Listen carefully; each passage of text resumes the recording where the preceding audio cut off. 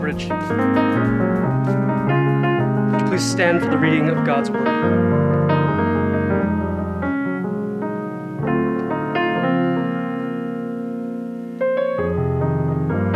From Deuteronomy 32, starting in verse 35, these are the words of the Lord. Vengeance is mine, and recompense. For the time when their foot shall slip, for the day of their calamity is at hand, and their doom comes swiftly. For the Lord will vindicate his people and have compassion on his servants when he sees that their power is gone and there is none remaining, bond or free. This is the word of the Lord. You may be seated. This is not our passage today. That was just from Deuteronomy 32. We're actually going to be in 1 Samuel chapters 23 through 26. You can turn there now. But I wanted us to start off with this passage because I believe that David in today's passage is going to have Deuteronomy in mind all throughout. Because in today's passage, the topic at hand is the word vengeance. The Lord declares, vengeance is mine. I've been thinking about that word vengeance a lot lately because I think these days we don't really know what to do with the word vengeance. We don't know what to do with vengeance. On the one hand, we have folks who say vengeance is a bad word. We'll call this the anti-vengeance side. A lot of these people say, look, you shouldn't ever want vengeance. You should always forgive and forget. You should never hold it against someone when injustice and oppression and sin is done. Instead, you should turn a blind eye.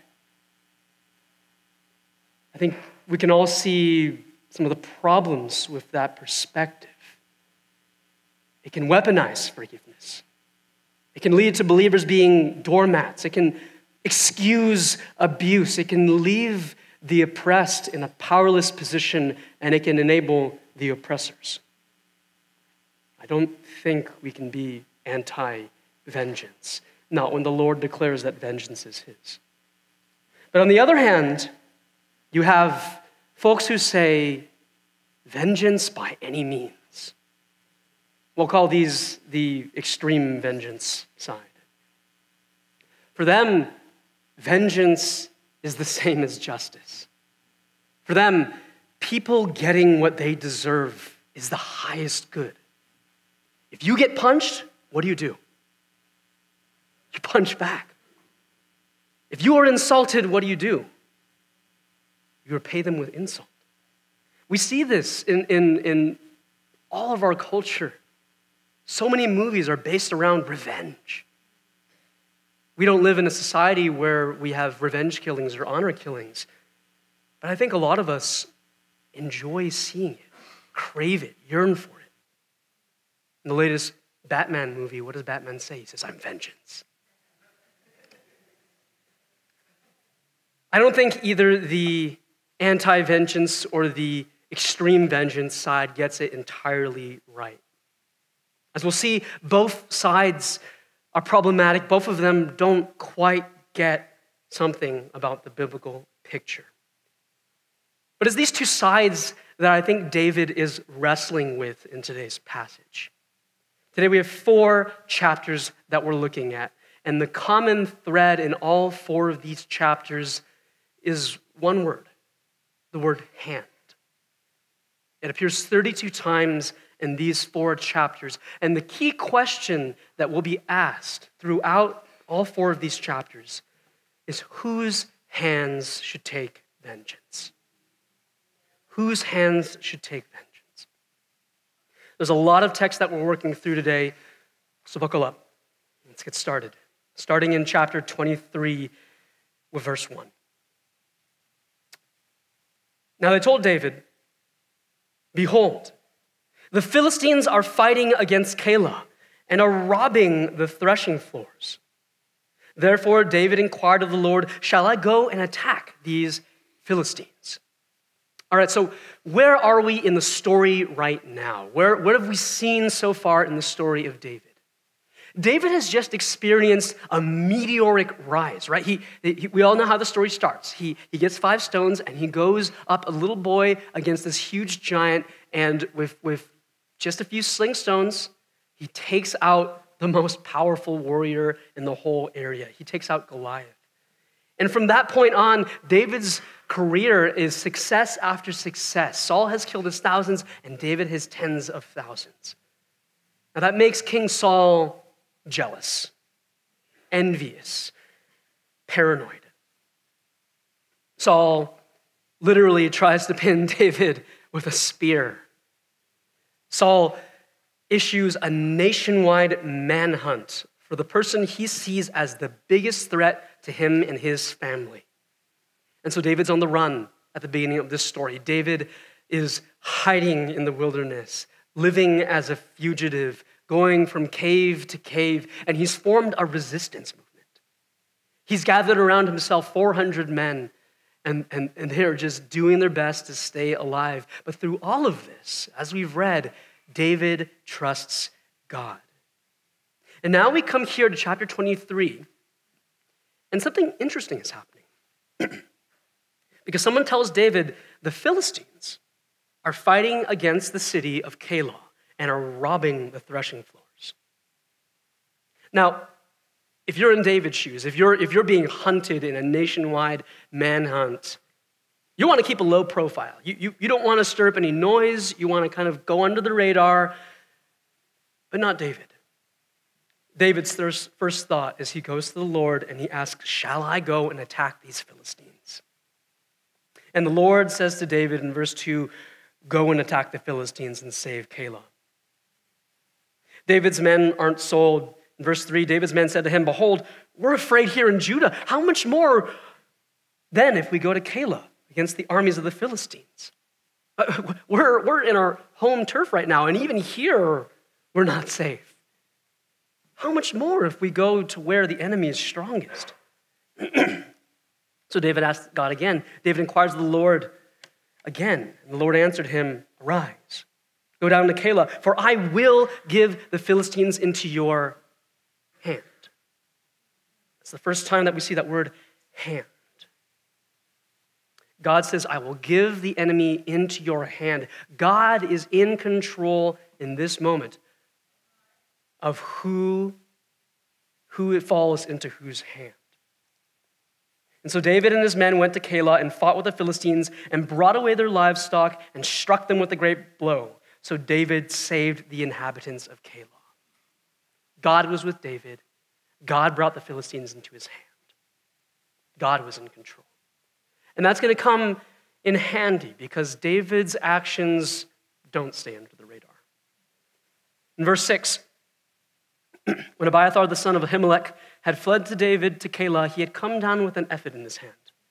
Now it was told Saul that David had come to Keilah, and Saul said, God has given him into my hand, for he has shut himself in by entering a town that has gates and bars. And Saul summoned all the people to war, to go down to Keilah to besiege David and his men. Okay, first off, where was Saul when the city of Keilah needed him? Isn't this ironic? He's mustering up all of his armies, getting everyone to come out in arms against David. Shouldn't he have been doing that when the city was under attack by the Philistines? Saul's priorities are not on straight. Saul is paranoid. Saul has tunnel vision. All he sees, the only threat in his mind is David. He is not doing his job as king. And moreover, Saul's spiritual vision is off right now. Saul looks at the circumstance. He sees, David has got himself into a trap. He's locked himself in a walled town that has gates and bars. I got him.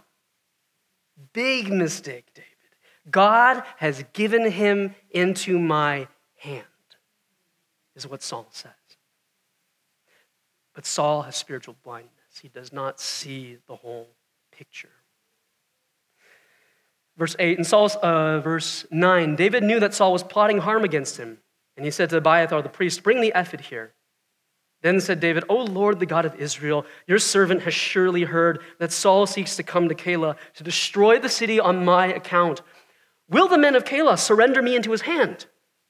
Will Saul come down as your servant has heard? O Lord, the God of Israel, please tell your servant. In other words, will the people who I've helped betray me? Will they give me up? David has learned trust but confirm.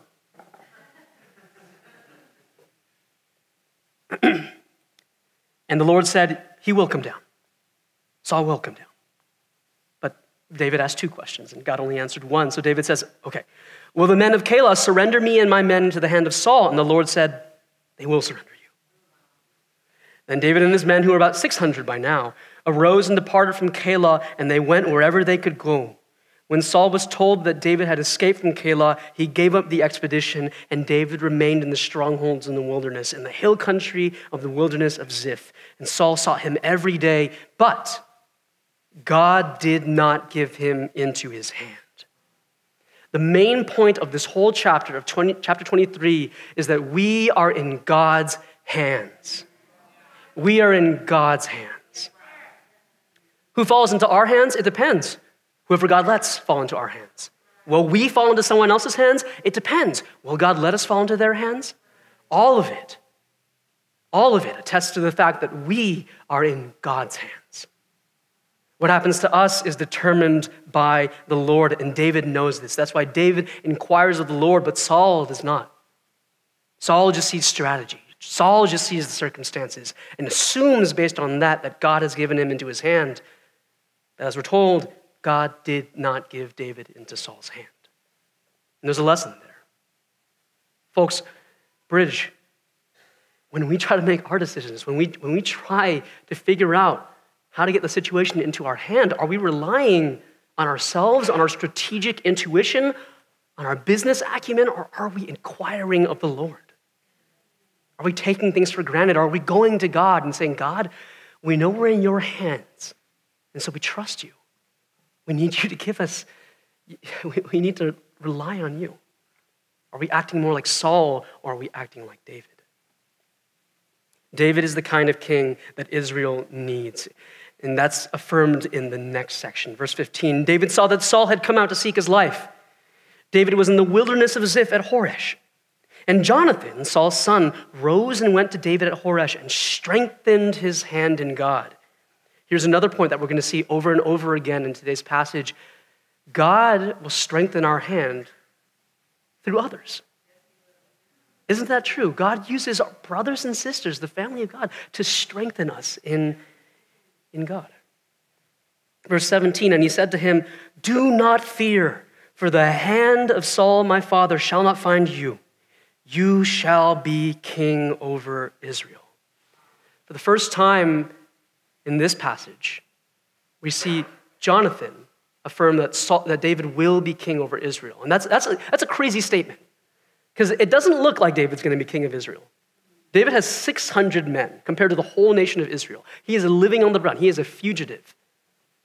If you were to just crunch the numbers, just look at the situation, who has the upper hand? Who's going to win? Who's going to be the king of Israel? Saul. But Jonathan knows. Jonathan sees what his dad can't, that David will be the king over Israel. We'll see two other people affirm that fact later on.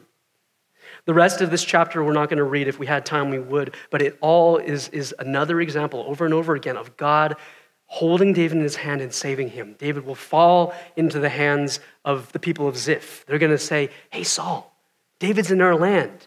If you come, we'll disclose his location. We'll hunt him down for you.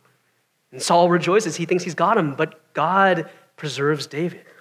At the last minute, God is going to distract Saul with Philistines, people that Saul should have been fighting, and David's going to be able to escape. That brings us to chapter 24. If chapter 23 established that we are in God's hands, chapter 24 will begin the first of three temptations of David. David is in the wilderness, and he will face three temptations, and in each temptation, David is going to be tested with the question, in whose hand is vengeance? Am I in God's hands? Can I trust him? And should I take vengeance into my hands? Should David take matters into his own hands? Let's start with verse 1 of chapter 24. When Saul returned from following the Philistines, he was told, "Behold, David is in the wilderness of En-Gedi." And Saul took 3,000 chosen men out of all Israel. These are his like SWAT team. This is his Navy SEALs, his crack team. They're ready to go and to take David out. They have been trained in all the highest martial arts. They got this. And they went to seek David and his men in front of the wild goats' rock. And he came to the sheepfolds by the way where there was a cave, and Saul went in to relieve himself. Okay. Saul's just going in for a bathroom break, but unfortunately, that was a bad strategic move for Saul. Continuing on. Now David and his men were sitting in the innermost parts of the cave. Now, the cave that David goes in to take a little bit of a relief, that's where David is. That's where he and his men have been sealed up. They're hiding. Saul has no idea. He goes in, right? He's leaning up against a wall, and back in the corner, back in the darkness is David and his men. And they're like, oh my goodness. This is a sign, if anything. Look at the circumstances. Look at the strategic opportunity that is before you, David. The men, verse 4, the men of David said to him, "Here is the day of which the Lord said to you, behold, I will give your enemy into your hand, and you shall do to him as it shall seem good to you." Okay, now hold on. If we read closely, if we try to think back, has God ever said this to David? I don't think we see this anywhere in the past, and anywhere at least I haven't found it in the text. The men of David, they're trying to get into their shoes. What are they thinking? This is a once-in-a-lifetime opportunity, David. He has no idea. You have the element of surprise. He's got his back to you. You could take him out right now. You could take him out right now. You could end all of our problems. We have been on the run for months. We are hungry. We are starving. We don't feel safe. You could end all of that right now. They say, God has clearly given your enemy into your hand. Do to him what seems good to you. And the problem with that is this is Saul-like thinking. Remember the last chapter. Saul saw the circumstances. Saul saw the strategic opportunity. David had locked himself into a walled city. Clearly, God's given him into my hand. David is being tempted with the same kind of temptation that Saul was. Look at the strategic opportunity. Has God given him into your hand? So David, he's listening to his men. And the verse continues, David arose and stealthily cut off a corner of Saul's robe. Okay, he doesn't have quite the wherewithal to take the plunge. He starts with the robe. And in that moment, verse 5, David's heart struck him because he had cut off a corner of Saul's robe. Now, what's going on here? Because after all, isn't David justified in taking vengeance here? Shouldn't David take matters into his own hands? Doesn't he have every reason to take Saul out right then and there? After all, this is a great opportunity. After all, he is the rightful king. He is God's anointed. After all, it's him or me, right? I mean, either Saul is going to kill you or you're going to kill Saul. It's going to be one way or the other. This is a win-lose situation, David. You do the math. After all, he deserves it. He tried to kill you first. He threw a spear at your head, David. You are not safe. After all, isn't our God a God of vengeance? Wouldn't this be justice? If someone tries to kill you, you try to kill them. But David's conscience stops him. Look at what he says in verse 6. He said to his men, "The Lord forbid that I should do this thing to my Lord, the Lord's anointed, to put out my hand against him, seeing he is the Lord's anointed. So David persuaded his men with these words and did not permit them to attack Saul. And Saul rose up and left the cave and went on his way. David's reasoning is this. Look, Saul may not be a good king. He may not be acting like a king. I might be the next king in line, but nevertheless, Saul is the rightful king right now. He has been anointed. The people of Israel have chosen him. He's in this position of authority. Do I have a right to take him out? Think about that question, Bridge. Do I have a right to disacknowledge the authority of this man? This seems like a very removed kind of situation, but Bridge, I have been alive for, 4 or 5 elections cycles in my whole life. And I can't remember a single time where I should not have been able to vote for 4 or 5 election cycles. I can't remember a single time where people did not contest the results of the election and say, even after it's been proven that this is not the rightful leader. Not my president, right? Or what do they say? Let's go, Pastor Brandon. Is that what they say?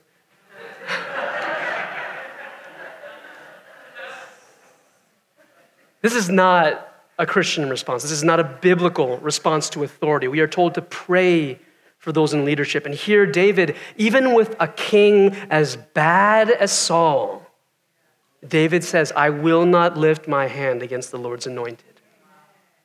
There are very deep implications of that, but I'll let you work that out in your bridge groups. David will not raise his hand against Saul. David will not do it. Let's see what happens. Verse 8, afterward, David also arose and went out of the cave and called after Saul, my lord the king. And when Saul looked behind him, David bowed with his face to the earth and paid homage. And David said to Saul, why do you listen to the words of men who say, behold, David seeks your harm? Remember, David has not actually sought to be king. David's just been anointed. He is perfectly happy to just work for Saul, to be his commander. He was the commander-in-chief of his army. And David was Saul's son-in-law. And so in David's mind, he could very well become king just by being the next king. There's no reason that he has to take out Saul. There's no reason this animosity, this hostility needs to happen. Don't trust the guys who are saying David seeks your harm, Saul. Verse 10, behold, this day your eyes have seen how the Lord gave you today into my hand in the cave, and some told me to kill you, but I spared you. I said, I will not put out my hand against my Lord, for he is the Lord's anointed. See, my father, see the corner of your robe in my hand, for by the fact that I cut off the corner of your robe and did not kill you, you may know and see that there was no wrong or treason in my hands. David said, I had every opportunity. You had your back against the wall. I could have done this. I could have taken you out right then and there, and I didn't, Saul. This is not who I am. Here's the proof. Even though you hunt my life to take it, is what he says. I have not sinned against you, though you hunt my life to take it.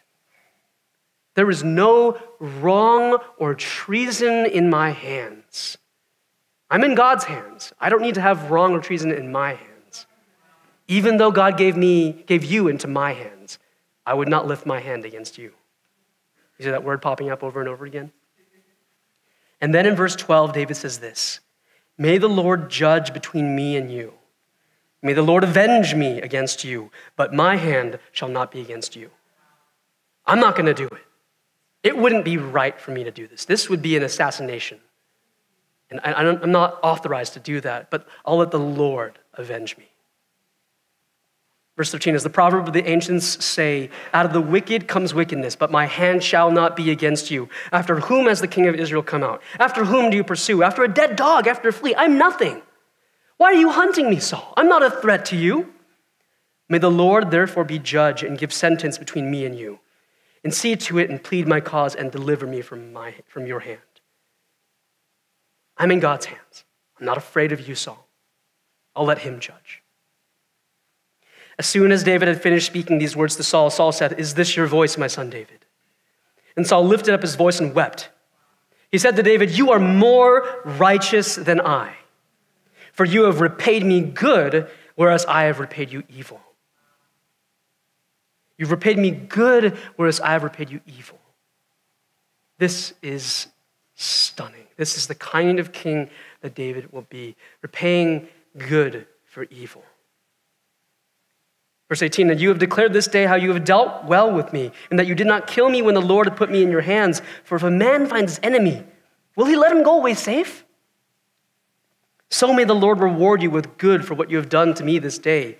And now behold, I know that you shall surely be king." The second person to declare in today's passage that David will be king is Saul himself. "You shall surely be king." David has not raised his hand against Saul. His conscience wouldn't allow him to kill the Lord's anointed. David does not take vengeance into his own hands in this chapter. But what happens when it's not Saul, but someone else who offends David? What happens when David can't use the excuse, "Oh, this is the Lord's anointed"? What happens when David's presented with a situation to take vengeance into his own hands and there's nothing else stopping him? What's David going to do? Our second temptation today in chapter 25. David will be pressed again, tempted again to take matters into his own hands. Verse 1, "Now Samuel died, and all Israel assembled and mourned for him, and they buried him in his house at Ramah." End of an era. This is really where this should be called the book of 1 David or something. But here, Samuel's dead. The judges are ended. The prophet is gone. And now it's just David. "Then David rose and went down to the wilderness of Paran, and there was a man in Maon whose business was in Carmel. The man was very rich. He had 3,000 sheep and 1,000 goats. He was shearing his sheep in Carmel."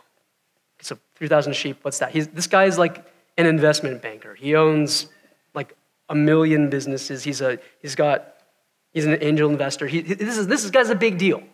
Okay, he's got money to throw around. He is well-to-do. Now the name of the man was Nabal, and the name of his wife Abigail.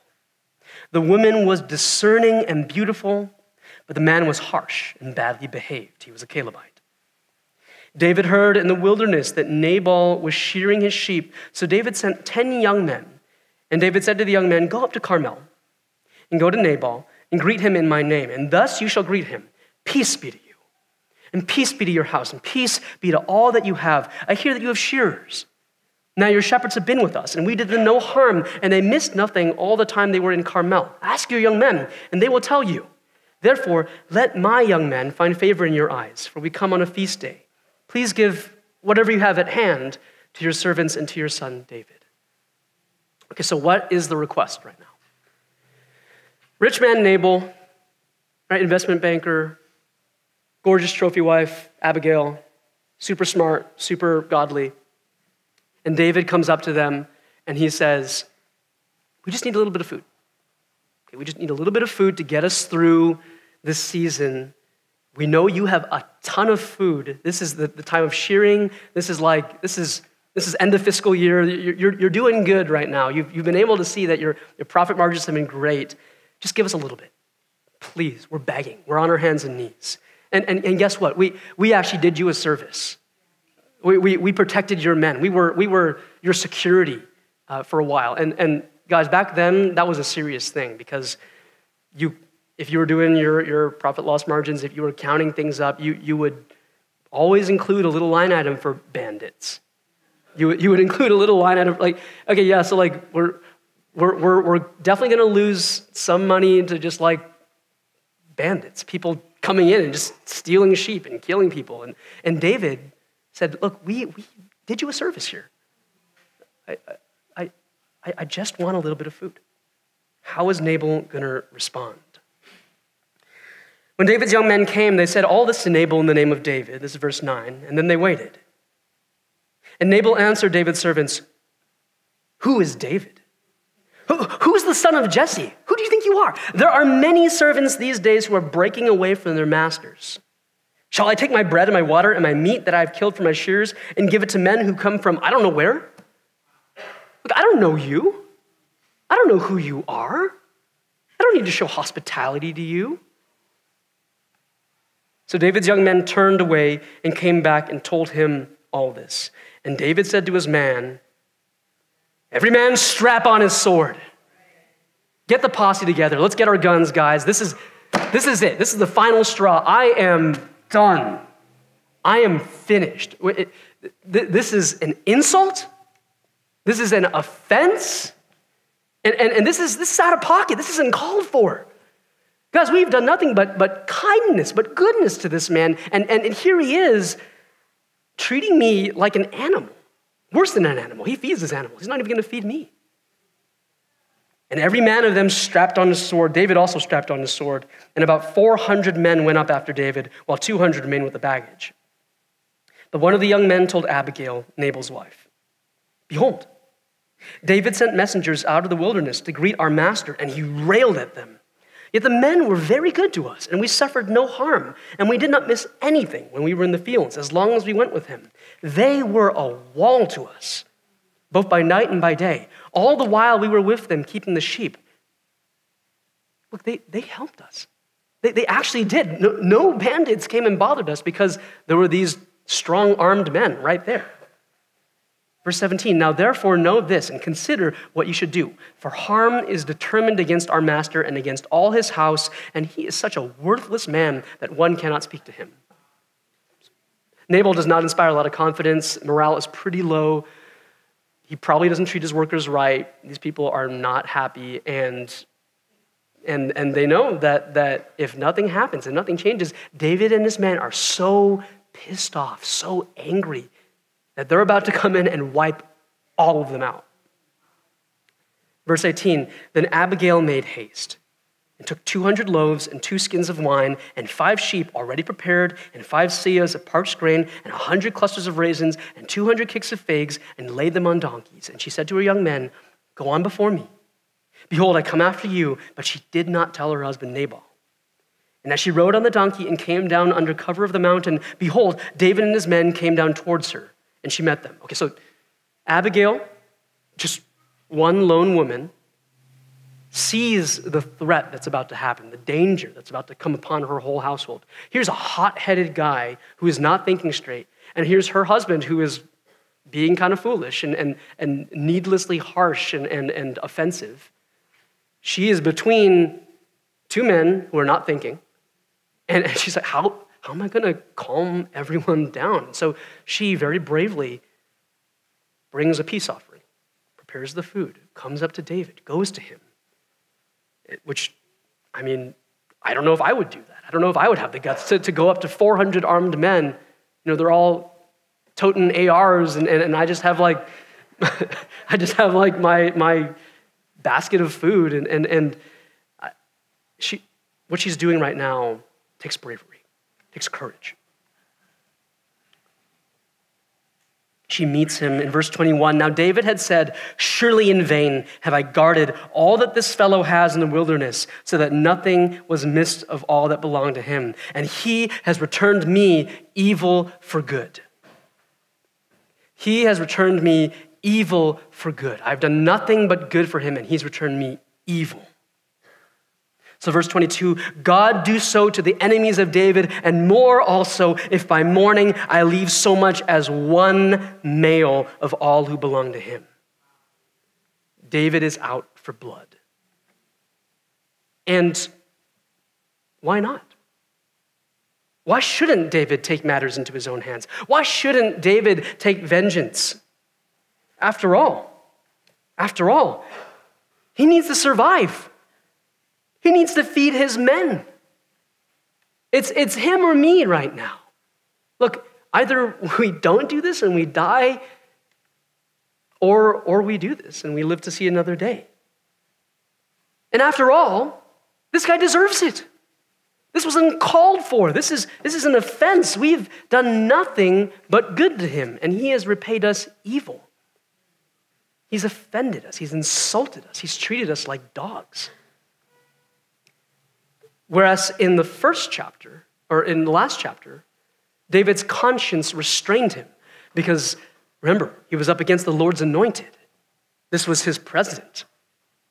This guy had authority. This guy shouldn't have been opposed. But now here he is against a man who is not the king, who is not the Lord's anointed. This guy's just some punk who thinks he can do whatever he wants. This rich, snotty investment banker who thinks he can lord it over all the rest of us and doesn't even want to share a little bit of the much that he has. David's conscience doesn't restrain him this time. But this time, God uses Abigail to restrain him. Let's see what Abigail does. Verse 23, when Abigail saw David, she hurried and got down from the donkey and fell before David on her face and bowed to the ground. She fell at his feet and said, "On me alone, my Lord, be the guilt." That is just so incredible. Abigail could have taken this opportunity and said, "All right, I'm out of here. I'm skipping town. I see what's about to go down. I don't want to be involved. This is not on me. I'm see you later." But no, Abigail gets into the situation and she says, "On me alone be the guilt. If my husband has offended you, I'm sorry, but take it out on me. Kill me instead. On me alone be the guilt. Please let your servant speak in your ears and hear the words of your servant. Give me a chance. Just hear what I have to say." Verse 25, "Let not my Lord regard this worthless fellow Nabal, for as his name is, so is he." In Hebrew, it's a pun. Nabal means fool. "Nabal is his name, and folly is with him. But I, your servant, did not see the young men of my Lord, whom you sent. Now then, my Lord, as the Lord lives and as your soul lives, because the Lord has restrained you from blood guilt and from saving with your own hand, now then, let your enemies and those who seek to do evil to my Lord be as Nabal. And now let this present that your servant has brought to my Lord be given to the young men who follow my Lord. Please forgive the trespass of your servant." Oh my goodness. Here's a godly woman. Here Abigail is saying, look, I'm going to come up to you, taking enormous courage. And she says, "On me alone be the guilt. I'll take the fall for this. This was out of pocket, but I'll take the fall for this." And then she says, "David, if you have it in your heart, don't do this. Don't kill all these men. Calm down. Forgive them," is what she says. "Please forgive the trespass of your servant. Don't save by your own hand." Bridge, we ought to all be like Abigail. In this whole section, in the whole passage we're reading today, she is the shining example of what Christians ought to do. We ought to all be peacemakers, to encourage others to trust God, to forgive those who sin against us, to not take salvation into our own hands, but to trust the Lord. Abigail here reminds David that vengeance is the Lord. Look what she says. Verse 29, "If men rise up to pursue you and to seek your life, the life of my Lord shall be bound in the bundle of the living in the care of the Lord your God. And your enemies he shall sling out, and the lives of your enemies he shall sling out as from the hollow of a sling. And when the Lord has done to my Lord according to all the good that he has spoken concerning you and has appointed you prince over Israel," the third person to declare that David will be king, Abigail. Verse 31, "My Lord shall have no cause of grief or pangs of conscience for having shed blood without cause, or for my Lord taking vengeance himself. And when the Lord has dealt well with my Lord, then remember your servant." She's saying, don't do something you'll regret, David.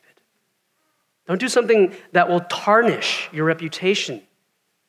That later on, when you become king, you'll say, "Oh, I became king through ill-gotten means. I became king through vengeance." She's saying, don't take vengeance yourself. Don't take vengeance yourself. Today we started off with a passage that highlights what's going on here. What is Abigail trying to tell David? That vengeance is the Lord's. The Lord declares, "Vengeance is mine, I will repay." This is a truth that radically changes how we today ought to view vengeance. Not anti-vengeance, not extreme vengeance. Vengeance is good. God himself says vengeance is his. But also vengeance is not ours. Vengeance is his. Our main point today, if you get one thing, it's this. If we are in God's hands, we don't have to take matters into our own hands. If we are in God's hands, we don't have to take matters into our own hands. That's the main point. That's what I want you to take away. Romans 12 says this, "Beloved, never avenge yourselves, but leave it to the wrath of God. For it is written, 'Vengeance is mine, I will repay,' says the Lord. To the contrary, if your enemy is hungry, feed him. If he is thirsty, give him something to drink. For by doing so, you will heap burning coals on his head. Do not be overcome by evil, but overcome evil with good." Bridge, we're offended all the time. We are insulted all the time. People sin against us all the time. And that was true back then as it is now. Paul is talking to people who are persecuted, people who are being hunted down. And he says, nevertheless, this, "Never avenge yourselves, but leave it to the wrath of God. For it is written, 'Vengeance is mine, I will repay.'" He's not saying never avenge yourselves because vengeance is bad. He's not saying that.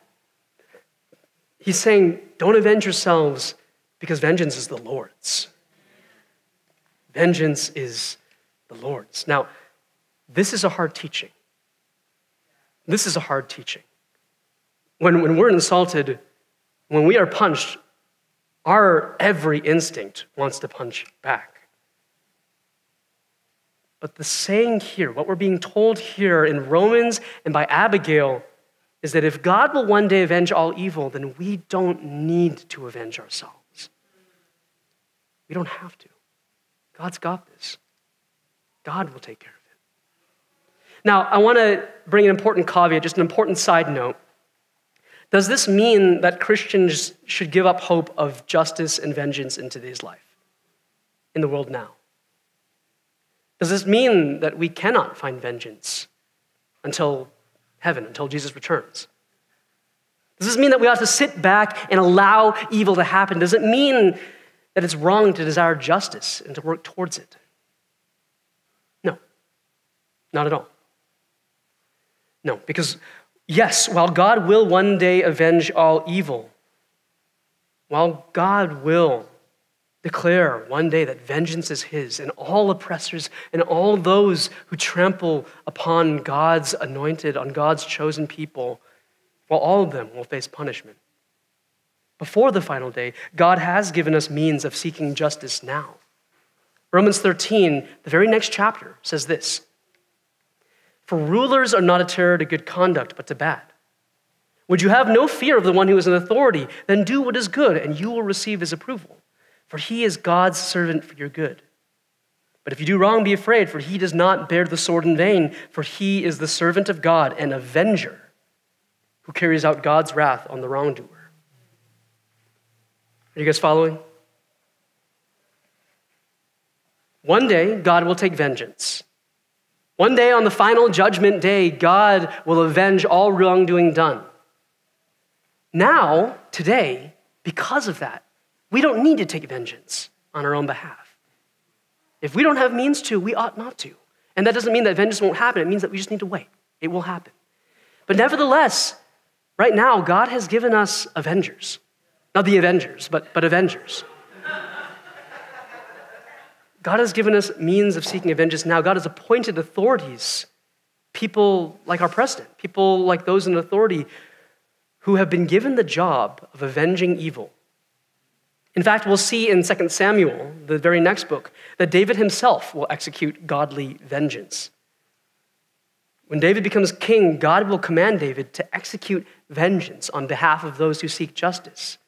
So it's not wrong for Christians to seek justice now, to appeal to the proper authorities to execute vengeance. It is not wrong to call the police.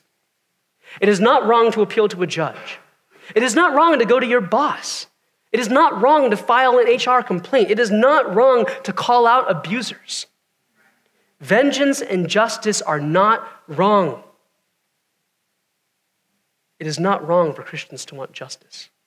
But it is wrong for us to seek vengeance on our terms.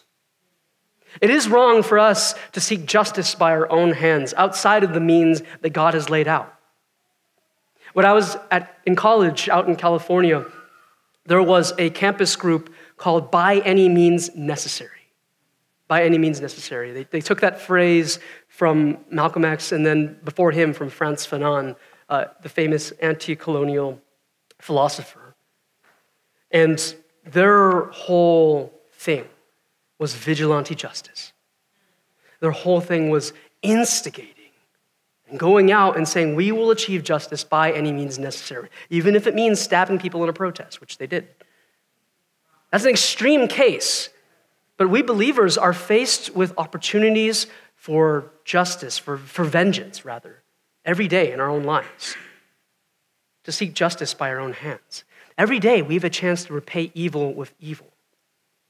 If a coworker takes credit for work that you did, then we have a chance to keep our eyes open, to watch for an opportunity to get back at them the very next chance. If someone in your friend circle insults you, talks about you and maligns your name, you have a chance that week to go up to everyone in your friend circle and to talk behind their back and to smear their name. If a family member cuts you out of the will or excludes you from family meetings, you have a chance to likewise hit back. We see this all the time. We just went through an election cycle. Politicians running attack ads against each other, calling each other the worst. They're the Antichrist and they're the Antichrist. This is how our world operates. In a world where we don't believe that God exists, in a world where God will not avenge, then the only chance of vengeance is if you take it yourself. But if we believe that vengeance is the Lord's, that God will one day avenge all things, and that right now he has given some certain prescribed means of achieving vengeance, then we don't have to do that. Again, if God gives you authorized means to seek vengeance, by all means seek it. But like in David's case, in today's story, those means may not always be available. This is the case for many in the oppressed world, for those who have no judge they can appeal to, for those who have governments who don't care about them, for those in the persecuted church. For them, the hope that David's example gives is that even if we can't get justice now, God has promised to avenge us, and so we don't have to work vengeance by our own hand. Vengeance is mine, says the Lord, and David understands this. And so he listens to what Abigail says. And let's see how the story ends. Abigail persuades David to not destroy Nabal and his house. So the very next day, verse 36, Abigail came to Nabal, and behold, he was holding a feast in his house, like the feast of a king, and Nabal's heart was merry within him, for he was very drunk. So she told him nothing at all until the morning light. In the morning, when the wine had gone out of Nabal, his wife told him these things, and his heart died within him, and he became a stone. And about 10 days later, the Lord struck Nabal, and he died. So Nabal is throwing this huge feast. He's drunk out of his mind. And Abigail knows, if I tell him something now, it's just going to go in one ear, out the other. So she waits till the morning, and when he's sobered up a little bit, she tells him, hey, guess what? David was going to knock out your entire household, but I convinced him not to. At that moment, Nabal's heart turns to stone. I think that's an ancient phrase for he had a stroke or something like that. He's catatonic, and 10 days later, he dies. Verse 39, when David heard that Nabal was dead, he said, blessed be the Lord who has avenged the insult I received at the hand of Nabal and has kept back his servant from wrongdoing. The Lord has returned the evil of Nabal on his own head. Nabal paid me evil for good. I was going to pay him evil for his evil. But Abigail restrained me. I didn't have to do that. The Lord has returned the evil of Nabal on his own hand. Then David sent and spoke to Abigail to take her as his wife. When the servants of David came to Abigail at Carmel, they said to her, David has sent us to you to take you to him as his wife. And she rose and bowed with her face to the ground and said, Behold, your handmaid is a servant to wash the feet of the servants of my Lord. And Abigail hurried and rose and mounted a donkey, and her 5 young women attended her. She followed the messengers of David and became his wife. Verse 43, David also took Ahinoam of Jezreel, and both of them became his wives. Saul had given Michal, his daughter, David's wife, to Palti, the son of Laish, who was of Galim. We're not going to dwell too long on this, but this is the beginning of David taking many wives, becoming polygamous. And we're not told explicitly here that this is something God frowns upon, but in the book of Deuteronomy, this is something that the kings of Israel are strictly prohibited from doing. They are not to take many wives. And as we'll see in the whole second book, in 2 Samuel, this is going to have huge consequences for David. This is going to result in the collapse of his whole kingdom. Chapter 26 is kind of a repeat chapter. The events of this chapter are almost word for word what's going on in chapter 25. David is once again going to come upon Saul and have an opportunity to take him out. And David is not going to do it. David is going to restrain the hands of the people who tell him to kill Saul. And later he's going to tell Saul, look, I had a chance to, but I didn't. Except here in 26, verses chapter 24, David has learned his lesson. David does not almost get close to doing it. David's conscience does not have to restrain himself this time because David, after this whole episode with Nabal, has learned his lesson. He has learned that vengeance is the Lord's. We're not going to read the whole thing, but here in verse 9, David says again, David said to Abishai, do not destroy him, for who can put out his hand against the Lord's anointed and be guiltless? And David said, as the Lord lives, the Lord will strike him. Just like he did with Nabal, the Lord will strike him, or his day will come to die, or he will go down into battle and perish. The Lord forbid that I should take out my hand against the Lord's anointed. David's saying, look, I've learned by now that I'm not supposed to do this, but God will take care of it. God will take care of it. And so at the end of this whole section, at the end of our text today, in verse 23, David declares this, the Lord rewards every man for his righteousness and his faithfulness. For the Lord gave you into my hand today, and I would not put out my hand against the Lord's anointed. The Lord will reward every man for his righteousness. We are not to take vengeance into our own hands, Bridge. We are not to do what the Lord has said that we ought not to do. We are not to pay evil for evil, but to trust that the Lord, he's got this. King David learns this lesson in today's passage. But a more perfect king is coming. A son of David, who like David will be tempted 3 times in the wilderness, who like David will be the anointed one. But unlike David, he will not have to learn this lesson. He will understand it perfectly, and he will be a perfect example to us of what we ought to do. 1 Peter 2 tells us this. For to this you have been called, because Christ also suffered for you, leaving you an example so that you might follow in his steps. He committed no sin, neither was deceit found in his mouth. When he was reviled, he did not revile in return. When he suffered, he did not threaten. He could have. He could have wiped them all out, but he didn't. He did not, but continued entrusting himself to him who judges justly. He himself bore our sins in his body on the tree that we might die to sin and live to righteousness. By his wounds you have been healed. This is talking about Christ. It's talking about Jesus, the son of David, who long after King David learns this lesson, he will not pay evil for evil. He will not threaten when he is crucified, when he is suffered unjustly. But he will trust that God, the righteous judge, will one day take vengeance, will will one day enact justice. And more than that, Jesus will take upon himself the vengeance of the Lord. Like Abigail, Jesus is going to take upon himself the guilt of all of us. Like Abigail, Jesus is going to forgive. He's going to make forgiveness possible. By his wounds, we are healed. Jesus is not only an example of what we should do in trusting the Lord's vengeance. Jesus himself is what makes it possible for us who deserve the Lord's vengeance, us who have sinned against the Lord and deserve justice to be brought down upon us. Jesus makes it possible for that vengeance to be paid, for it to be carried out. It was carried out on him on the cross at Calvary. Jesus is the perfect King, the perfect Son of David.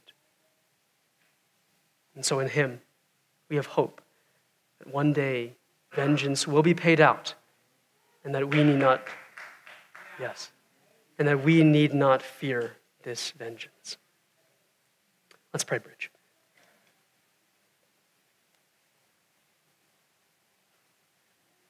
Lord, we long for vengeance. We long for justice. God, we see so much evil in our world. We see those who prey on the innocent. God, those who trample upon the poor.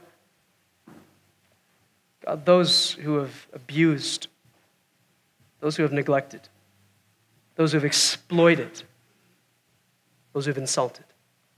God, we ourselves have been sinned against, and we know that you know all of it. Lord, we trust you. We place our trust in you, acknowledging that we are in your hands. Lord, take vengeance. Lord, execute justice. We pray, Lord, that all of those who oppress, that they would be stopped dead in their tracks. God, that you would bring vengeance now. But God, as we wait, we trust that you will one day bring vengeance, even if it doesn't happen in our lifetimes. We thank you that vengeance is yours, God. We thank you that we don't have to take vengeance into our own hands. God, that we can trust you, that you have freed us to not live in anger and hatred, that we don't have to repay evil for evil, but that we can trust you. God, teach us now to repay good for evil. God, to forgive where we are mistreated. God, thank you for sending your Son, Jesus Christ, to take upon himself the vengeance that we deserve, the vengeance that we've incurred in sinning against you. Thank you for that. Thank you that, like Abigail, he's taken our guilt. We pray now that we would learn to live lives like him, lives like the Son of David, not taking vengeance. Not taking vengeance into our own hands, but trusting you, trusting your hand. And help us to do this hard, difficult task. Help us now. We pray this in the name of your Son, Jesus Christ.